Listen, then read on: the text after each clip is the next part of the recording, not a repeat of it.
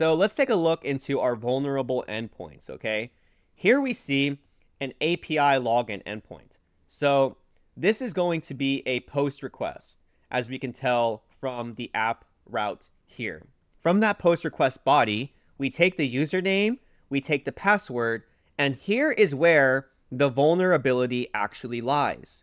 There is some direct string concatenation that is being used in the query. So the query of select all from users where username equals whatever username was passed and password hash equals whatever password that was hashed is a bad thing to do, because if something malicious were to be typed in as the username or the password, it would be directly plugged in to this statement structure. And you'll see that in all of the different API endpoints. Here again, selecting a user by username, there is some direct string concatenation. So anything that's being passed in as the username from the GET request parameter would be placed directly inside of the statement of select all from users where username equals whatever was passed in.